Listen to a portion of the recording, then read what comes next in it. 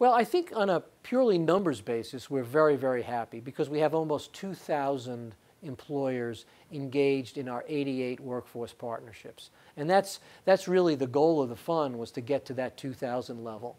We think that's going to grow over the course of the next few years because we have more collaboratives now. So we're very happy with that. From the survey that was done of a fairly small sample of employers, the response was 75% of the employers surveyed were either satisfied or very satisfied with the services that they received from the workforce partnership. So that's a really high number. From the evaluation, that employers not only were satisfied, but were also engaged in changing some of their own practices. This is after 3 years and really of only 2 years of full activity, and now we're adding additional sites this year, and so the numbers we think will grow. But we've had over 18,000 participants. We've placed almost 6,000 people in jobs.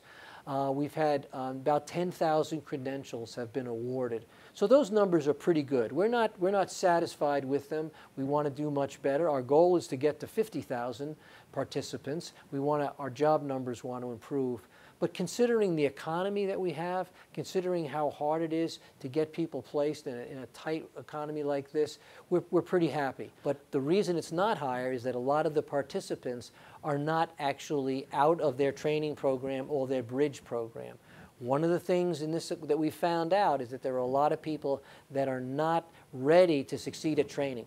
They need to be in literacy programs, bridge programs, on-ramp programs that help them to get their skills up to the point where they can go into training and succeed. Because these days, since most of the jobs are fairly high-skilled or at least semi-skilled, the training programs themselves are semi-skilled. And so you can't just enter them without preparation. You have to have a decent level of reading and math and other kinds of skills in order to succeed.